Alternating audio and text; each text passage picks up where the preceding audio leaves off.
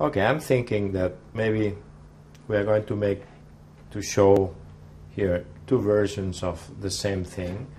One is that one that is like a party dress, that the dress is not defined, but you can see that it's a party dress with all this part, the back part, uncovered.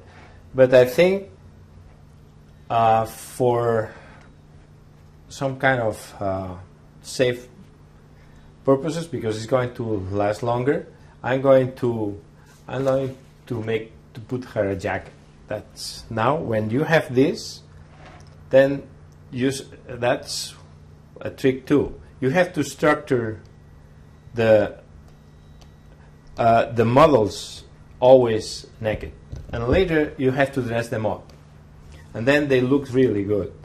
If you structure the models already dress up, never they get the movement as they have to. You know, like all the sculptors, if you remember or you have seen, you know, Rodin or whatever, all those guys, they make all the projects with the naked bodies first, and later they dress them up.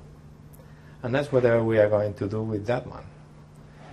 We make it almost naked. Now we are going to reinforce this with this kind of extra thickness that supposedly that is the jacket, and we are going to make